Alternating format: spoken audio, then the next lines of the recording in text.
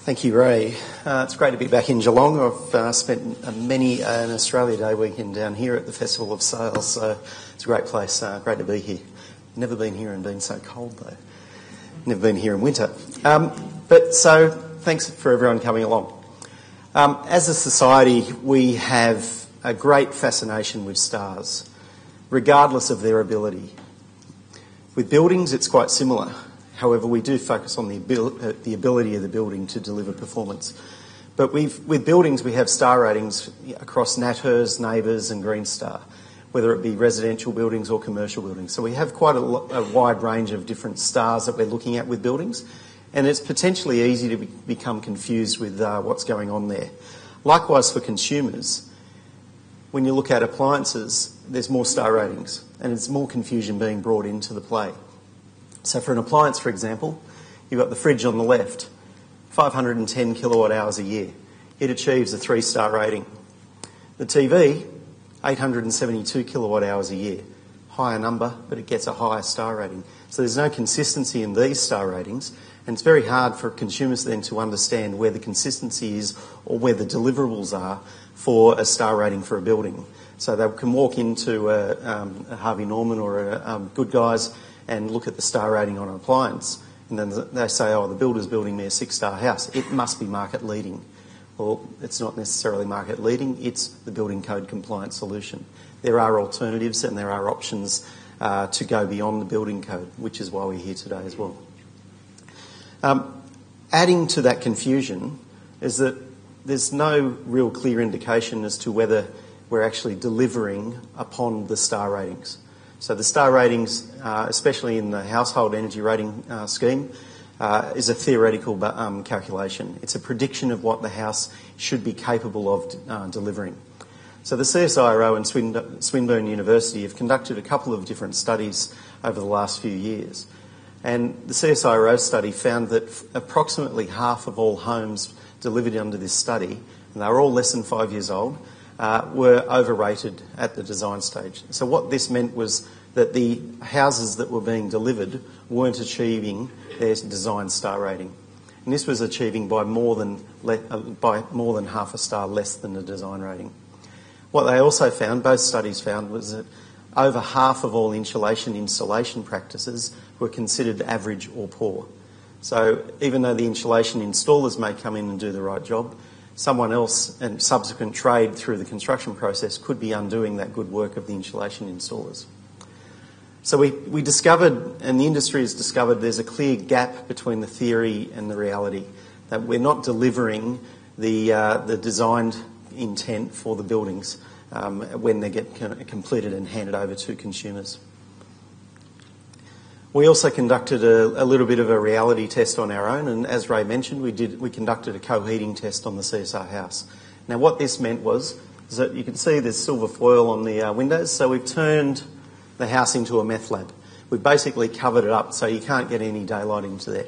But there's a reason for that. We don't want solar heat going into the building. We heat the house up using heaters internally to 25 degrees. We hold the house at 25 degrees for over 10 days. And then we turn the heaters off and we measure the rate of decline of the temperature in the house as well. But by measuring the energy input into the heating equipment, that gives us an indication of exactly what energy loss is being lost through the building envelope. Through back calculations, we can then calculate the total system R value of the entire house and the actual R value that's being achieved by the entire building envelope. We've also conducted a wide range of other research and measurements on the house. We've conducted acoustic tests. We've conducted some air tightness testing using blower door equipment. And we've even, as Ray said, we've filled the house with smoke and measured the ventilation rates as well. So we use the house as a great guinea pig, and we've teamed up with the University of New South Wales and CSIRO. We've got a PhD student with the University of New South Wales working with us to analyse the data. So it's a great living laboratory, effectively, to help us conduct our research. So, as Ray suggested, the house, when we finished it, had a great feel. So we started to do some analysis, and we wanted to understand exactly how we achieved that feel. So we sat down and itemised a bunch of the performance criteria within the house, and we identified the 11 items that you saw in Ray's slides a few minutes ago. Now, these 11 items we discovered have to work together. There's trade-offs between each item. There's trade-offs between a number of these items, and you have to balance a lot of these, the performance criteria for each of these items to get holistic, great building performance. And the principle works as well, just as well for commercial buildings as well as residential buildings. An example of this is that we've seen around the country reports in the trade media of 8- and 9-star buildings being delivered for 6-star prices. Well, that's great. That's fantastic. But it's a little bit misleading in terms of just that. If you just look at those attributes, then that's fantastic. However, you've got to look at the livability of these buildings. And what the builders have discovered is that you can optimise this, but without focus on the rest of these items, you're going to compromise on some of those livability aspects and some of the comfort attributes, such as daylight or even moisture management or ventilation control as well, which I'll cover off a lot of that as I go through my presentation. We could spend hours and hours and hours discussing all of these 11 items. Today we're discussing the key items that are delivering the most bang for our buck. So firstly, I'll talk about, because I'm doing the heat part of the ham equation, I'm talking about thermal comfort. So we conducted over 2 million combinations and calculations to work out the cost optimal solutions for the construction options in the CSR house. And here you've got the cost up the left-hand side of the scale. And then running across the base of the scale, you've got the star rating. So you can see as we move to the right, the star rating increases, and yes, the cost increases. So we've modelled here, a range of different glazing ratios. The blue is a 28% glazing ratio, which is the window area to the floor area, and that's the as-built glazing ratio of the house. The purple is a 25% glazing ratio, and the green is a 20% glazing ratio. The red diamonds represent the most cost-optimal solutions to achieve 8-star, and that's the delivered house in Sydney's West. And you can see there, as we go down the scale with the glazing ratios, it does get cheap, more cost-effective to deliver this performance. And we've modelled a wide range of different insulation levels. We've modelled different orientations and different climate zones as well. So a lot of this data is relevant for the whole country and different climatic conditions, but also different insulation levels and different orientations. So that's not just on a perfect orientation as well. What this led us to was to start looking at, firstly, insulation. And this is basically a representation of the most cost-optimal insulation levels that we've found to improve on the bare minimum building code compliance. So not every house is going to achieve 8-star, but this is to achieve better than 6-star performance in most states in Australia. So in a cooler climate, you're looking at a minimum of R5 in the ceiling and a minimum of R2.5 in the walls. In the mixed climates, in the warmer climate zones, that could be brought back a little bit, and then in warmer or tropical climates, it's more about shading and airflow and cross ventilation. But insulation specifications only take you one step. As I suggested earlier, the insulation installation is critical to performance of the building as well. The building code pays reference to this. It mentions that where required, bulk insulation must be installed that it maintains its position and thickness. So, in summary, the R value of bulk insulation will be reduced if it is compressed or if its thickness is less than the specified thickness that it's delivered in. The R value of insulation is calculated, and the R value is the thermal resistance, so the resistance to heat flow. It's calculated by dividing the thickness of the insulation by the conductivity or the K value of that particular insulation. And you can see using these thermal images here, where it's hot on the outside of the wall, where the insulation is compressed at the top of the wall, there's more heat flow coming into the building. At the base of the wall, where there's less compression and the insulation is almost at its full thickness, there's less heat flow coming into the building. So you can see there that basically this photo, this thermal image, shows you exactly that equation working in principle.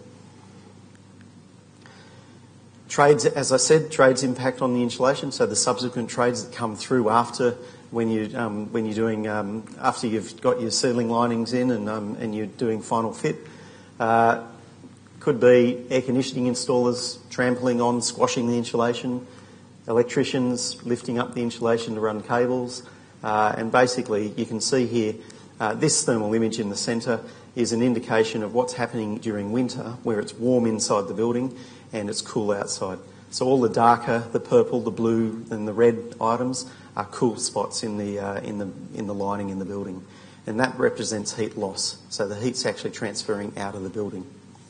Where it's yellow is a good coverage of insulation. Here the air conditioning installers have ripped up the insulation to install the duct and the ceiling register, and you can see here the impact of that, where the heat flow is just screaming. The heat is just flowing straight out through the ceiling and the cornices in that room there.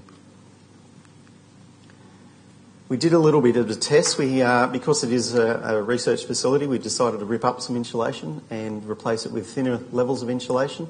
And you can see here where there's no insulation, the heat flow just streams straight out of the building, and where we've got a perimeter batt or a thinner piece of insulation near the edge of the wall, the heat flow is dramatically reduced. Why is this important? Well, we've got a lot thicker insulation being installed in buildings these days, especially in roof spaces. So with the thicker R, or the higher R values, the thickness is increasing. We're seeing some insulation batts up to 290 mil thickness. Most are around the 240, 250 mil thickness.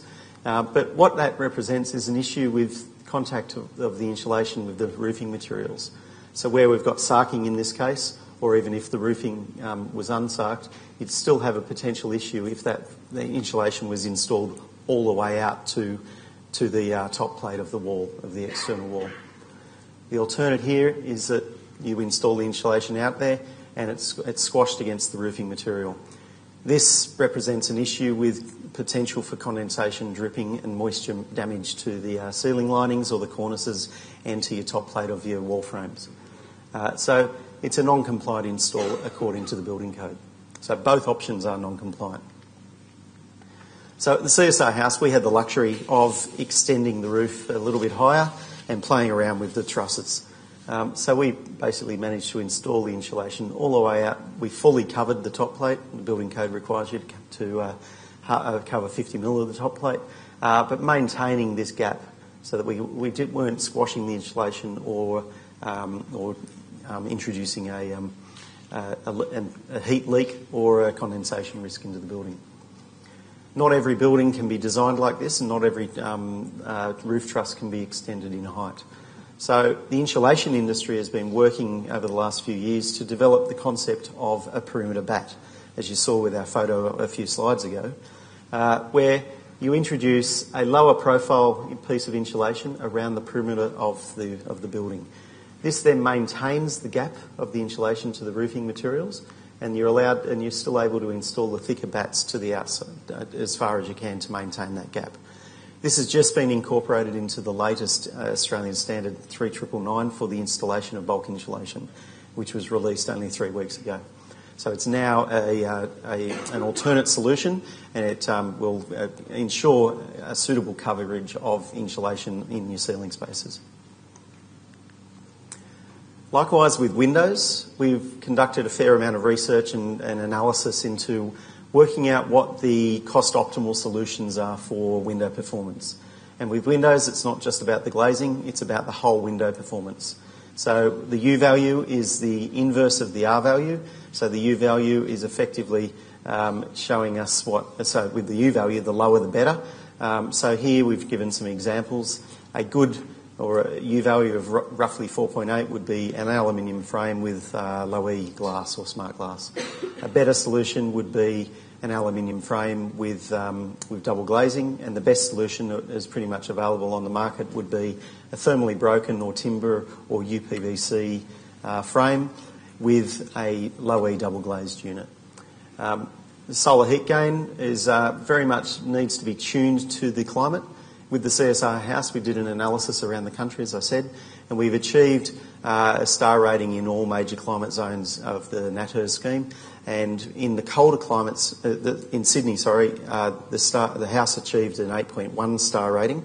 In the cooler climates down around Melbourne and Geelong, it was achieving about a 7.4 to 7.5 star rating. We looked at that a little bit, and then we looked at the colour of the glass, and we had a neutral toned or a light grey glass specified in that specification. We swapped that out for a clear glass, which bumped up the solar heat gain coefficient, and the whole star rating of the house jumped by about half a star. So we're back up to pretty much close to the 8-star rating in the cooler climates. So that's where you need to tune those solar heat gains or shading coefficients to match the local climate. But with windows, as I said, the whole window U value is important and the whole window performance, so the window suite is performance. So here you can see with this window, we've got a double glazed low E glazing unit installed in a thermally leaking window frame. So this is an aluminium window frame, and you can see here the cold spots. There's a cold spot in the spacer within the double glazed unit, and there's a cold spot around the perimeter of the window frame. So this is effectively the equivalent of putting a V8 engine in a Datsun 120Y. It's mind-numbingly silly. Why we persist with this sort of technology in Australia when we've proven overseas in Europe and North America that UPVC window frames can be cost effective. You just get enough volume through the factory and they'll be as cost effective as straight aluminium frames. They'll probably be more cost effective than thermally broken aluminium frames as well. So, and then otherwise you go to a timber frame, which can look fantastic, just has a little bit of a maintenance issue. But you can see here that it's just, you're fighting against a thermal wound here by specifying good glass but not putting it in the right chassis. If you get good glazing and if you get good insulation levels, then your strategic placement of your thermal mass is important. Now, thermal mass can come in the form of your concrete slab on ground, which in this case we've tiled on top of the concrete. But it can also come in the form of reverse brick veneer or double brick cavity brick construction with a high level of insulation in the cavity. This, when you get good placement of thermal mass, it can act as a great heat sink or a heat regulator within the building. However, as this video shows, when you put a rug or you lay carpet over the thermal mass, you're effectively insulating that thermal mass. You're negating the effects of the thermal mass that it has in delivering thermal stability to the building. So you're not allowing the thermal mass to absorb that solar heat during the cooler months, and you're not allowing really the thermal mass to absorb excess heat during the hot summer months either. So the laying carpet or putting a rug over a thermal mass can be counterproductive. But when you get it all right, when you do a good job, the results can be quite astounding. So this is CSR House in the living room on the hottest day on record in Sydney. January 18, 2013. The temperature at Schofields in Sydney West hit 45.7 degrees. The green line is the internal air temperature of the living room. The peak temperature there is 31 degrees. We deliberately left the air conditioning system off over that entire summer just to see how the house would perform. And when we turned the ceiling fans on, however, the feels-like temperature dropped to about 26 to 27 degrees. So if it's 45 degrees outside and it's 27 degrees inside, I know where I'd like to be. And this isn't just a summer thing. Likewise, with winter, the thermal stability of the CSR house is quite impressive as well. So out at the location where it's built, we regularly get below 2 degrees throughout winter. There'll be at least 10 to 12 days through winter where it's below 2 degrees in the morning, and the thermal stability of the living room is quite astounding. It never gets below 16 degrees, where it's regularly below 2 degrees, and that's a combination of that insulation, glazing, thermal mass, and, as we'll discuss a little bit later, the airtightness of the building and the shading as well. So as I alluded to, there is a bit of an airtightness story. Angus is going to cover off most of the airtightness. However, what we discovered during the co-heating test was that air leakage had a direct correlation with the R value of the house, so that total system R value of the house. So we can see here where the cool air is leaking into the house during a blower door test. Well, what we did was, during the co-heating test, we measured the R value, but we also, because we've got a weather station on the roof, we were able to measure the wind speed. So across the base of this chart, we've got the wind speed increasing to the right, and the total R value of the house is measured on the left on the vertical axis. The blue dots are the actual measurements conducted, and the blue line is a trend line for those measurements. You can see as the wind speed increases, the R value of the house actually decreases because you're getting a bit of air leakage. So in a mildly leaky or a very leaky building, you're going to have a lot more heat loss or heat gain, whether it's hot or cold outside. So you can see here, the orange and the green lines are predictions of where and calculations of where the total R value of the house would be if the house was more leaky. So you can see a great degradation in the total R value, which means a great level of heat loss or heat gain in summer. So a lot of these things are quite easy to check and quite easy to monitor. Thermal imaging cameras used to be very expensive. They're now more affordable than ever. Both of these options are less than $1,000. The option on the left is an add-on device, a clip-on device to a smartphone, and the item on the right is it's a standalone thermal imaging camera.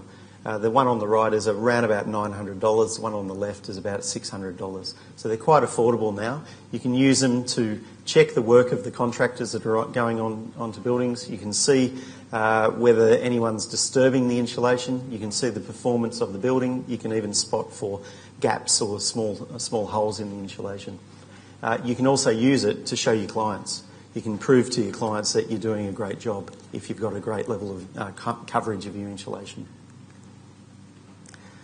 So that's a little bit about the thermal comfort element, but as I suggested, the 8 and 9 star houses that have been built for the same price as a 6 star house, there's a little bit of an issue there, because what we found was that the windows were being reduced, so there was less ventilation and less daylight coming into these homes.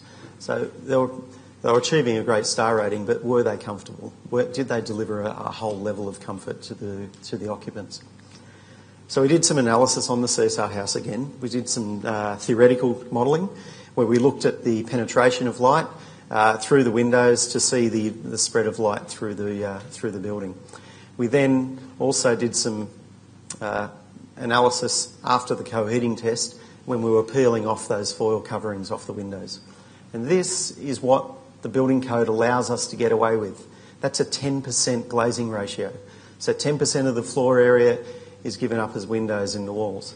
And that's the level of light, daylight coming into that room. And the light sensor is sitting on the kitchen vents, and you can see the level of light there. If we increase that to 15% of glazing ratio, and most project builders and most volume builders are between 15 and 18%, you can see there's a greater level of light coming into the room. It's still got a few dark corners, but it's looking a little bit better.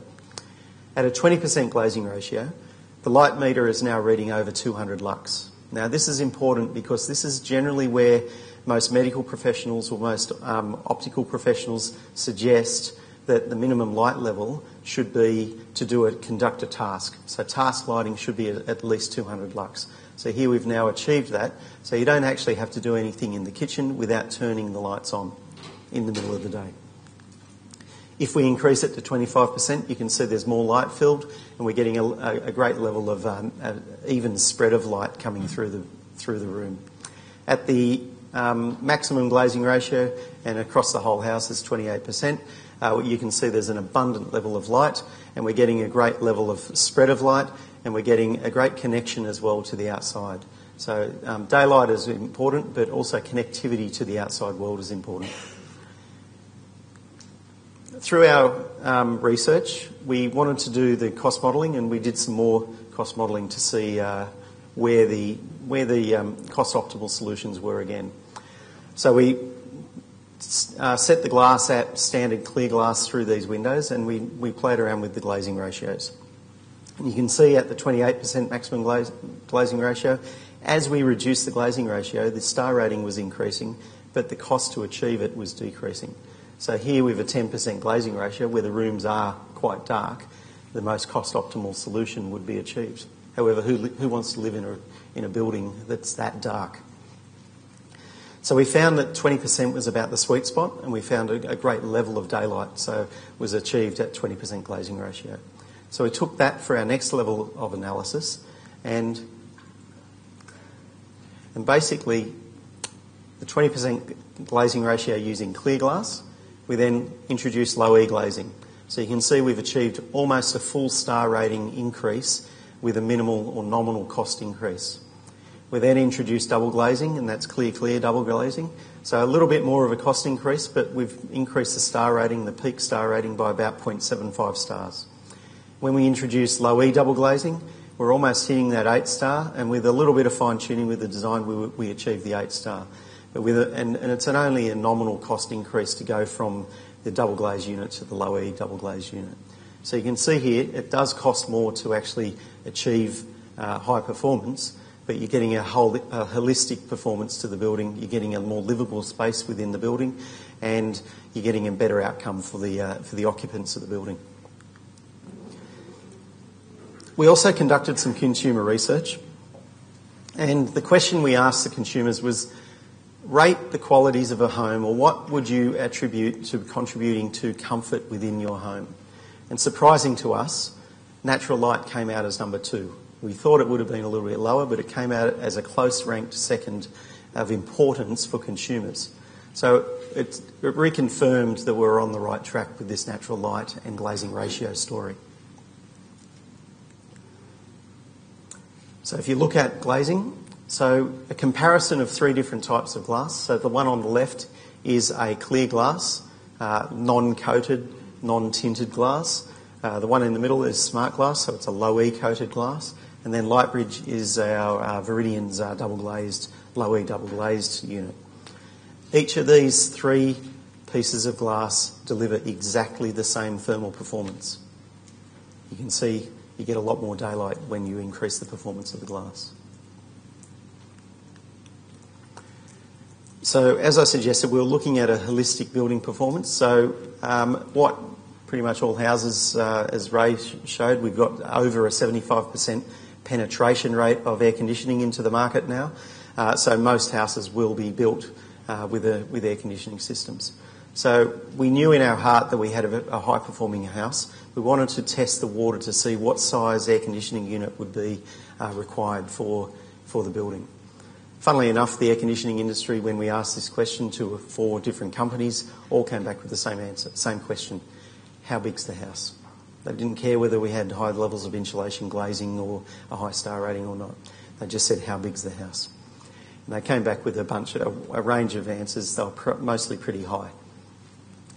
So we then looked at strategies to optimise beyond what the air conditioning industry was telling us. Firstly, we looked at zoning. Now, traditionally, older houses built at the turn of the last century, would have been built with small rooms and doors and lots of partitions within the house, so that you only have to heat or cool a very small area.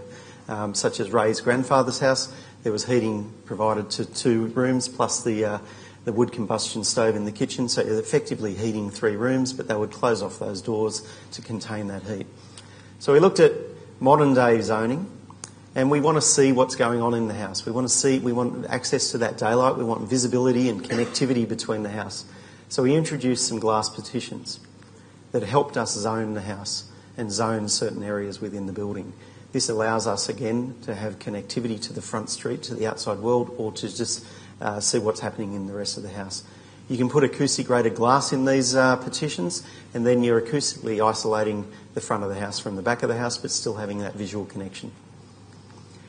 We then said, okay, well, for this space, the kitchen, living, dining and family room within the CSR house, it's 66 square metres. What would we be required to put an air conditioning? What size air conditioning system would be required within this space?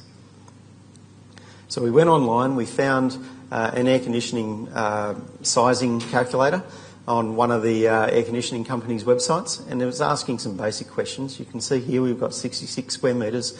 It asks, do the windows face west? With none in this case. And is the ceiling insulated? Yes. It came out with a 7 or a 9 kilowatt cooling capacity system just for 66 square metres.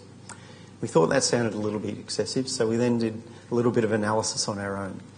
We pulled the heating and cooling load files out of the energy rating software, and it gives you an hour-by-hour analysis of the performance of that room. You can do the whole house, but we chose that room. And firstly, we spec'd up the house with no insulation at all and an unsealed room, so very leaky. And lo and behold, 9 kilowatts and 7 kilowatts covered almost the entire year of the heating and cooling load of the house. So we looked at that and thought, well, that's a bit strange. This is the 8-star room, 8-star performance of the 66 square metres with air tightness measures introduced. So now we can achieve pretty much the whole year using a 3.5 kilowatt system at a fraction of the cost of the others. That's the installation cost, so that's the supply and fit cost that's represented up there. Smaller systems running at higher outputs run more efficiently than larger systems that are oversized for their duty. So they run more efficiently as well. They'll save money in the long run as well. So in summary, to ensure your next project really provides a great performance, and by that we mean holistic comfort and living performance, you need to focus on the whole building. You really need to focus on the insulation, make sure it's specified right, but it's also installed right. Make sure the glazing is performance glazing in good performing frames.